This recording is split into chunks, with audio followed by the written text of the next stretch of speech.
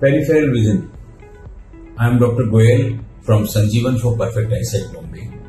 Today's topic is peripheral vision. Very important topic.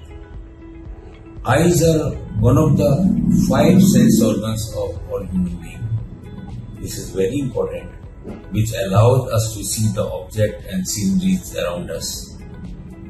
80% of the information of anything we get by vision, by eyes, which we can see.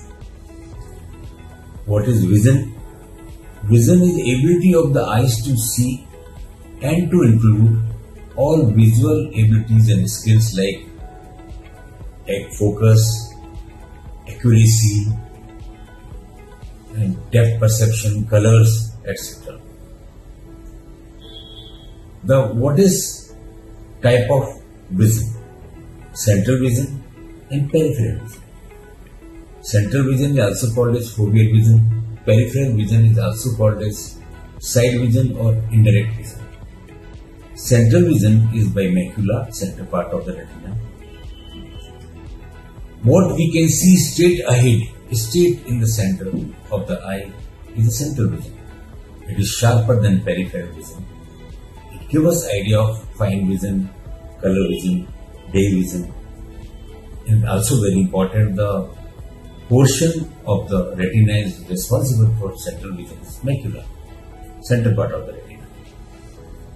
Peripheral vision is a very vital and very important part of the vision, which gives us the vision away from central vision. Out corner of our eyes or central part away from the central vision is the peripheral vision. This is also very important. The cells responsible for that are other nerve cells and the rod cells. They are in periphery of the retina.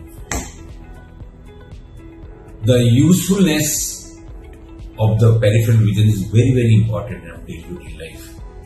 Peripheral vision is outside of the central vision, as I said. The 170 to 180 degree of the vision field is there for all human beings. As we see in the vision, the 100 and 110 degree can be covered by the peripheral vision. It can be further divided in 3. Far peripheral vision, which is from 60% to 110% or 110 degree, I should say, not percent, degree. 60 degree to 110 degree of the vision field. Mid peripheral vision, 30 to 60 degree of the vision field. Near peripheral vision, which is 18 degree to 30 degree of the vision field. So it is very, very important part of the vision. The peripheral vision is useful for walking in the night, in the darkness, vision in the night, coming down from the step, because depth perception is also being taken care by peripheral vision. Photosensitivity, like photophobia and all, can happen if any problem in the peripheral vision. Driving, we see peripheries while we are driving. Playing sports and games, etc. What are the conditions where the peripheral vision gets lost? Very important. There are so many conditions, so many diseases in that peripheral vision get affected. This main important part is retinitis pigmentosa, where the peripheral vision gets affected.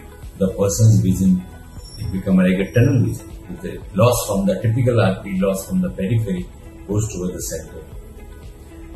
Other conditions may be glaucoma, optic atrophy, optic neuritis.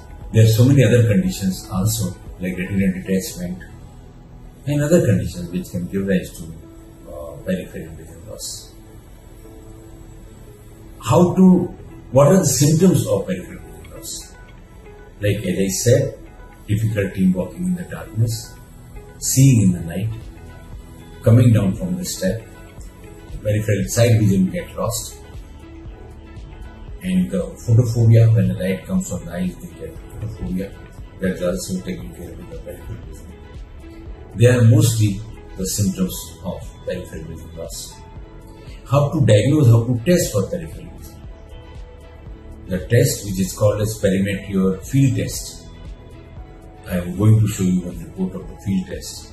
which give us idea about the peripheral vision, what is the severity of the loss of the peripheral vision or what is the peripheral vision. Previously there was black and white perimetry machines were there, but now color perimetries are available. They are more informative than black and white perimetry because slightest change in the color of the perimetry can give us the idea of improvement or deterioration of peripheral vision. Treatment part. Treatment of peripheral vision loss is first to treat the cause. For example, head injury, that also can give rise to peripheral vision. Treat that. If it is tumor, treat the tumor. If it is glaucoma, treat the glaucoma. If it is optic neuritis, treat the optic neuritis. So whatever may be the causes, we should treat the cause. So the whatever effect of the disease is there on the retina, which is giving us a peripheral vision loss or effect on the peripheral vision, can be taken care of. The other important treatment for peripheral vision improvement is what we use here in Sanjeevan for perfect eyesight Bombay, where the integrated methods which activate the dormant cells or the weak cells. I have seen by my experience from so many years, if peripheral vision loss is in so many cases like in retinal pigmentosa, optic neuritis, optic atrophy, glaucoma, the whole cells are not get damaged of the retina. Certain cells are just lying in the retina. They are called as weak cells and dormant cells. We can activate those weak cells and dormant cells by our integrated methods. Integrated method means so many therapies combined together. I have seen very, very good results in improvement of peripheral vision as well as in central vision if it is required. Now I will show you some reports. What is the peripheral vision and what is the central vision? What is the peripheral vision loss or the central vision loss? In the papers here which have been seen by colored perimetry. Now I will show you two reports of perimetry. First one is these all areas in the around sight vision. This is all is lost vision. This is the bad part of vision where the patient can't see.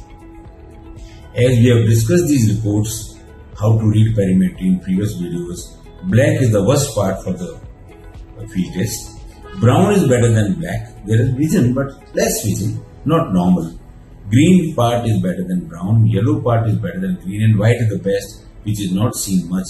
But here the person is seen from this central part. This is a tunnel vision, and the periphery is lost.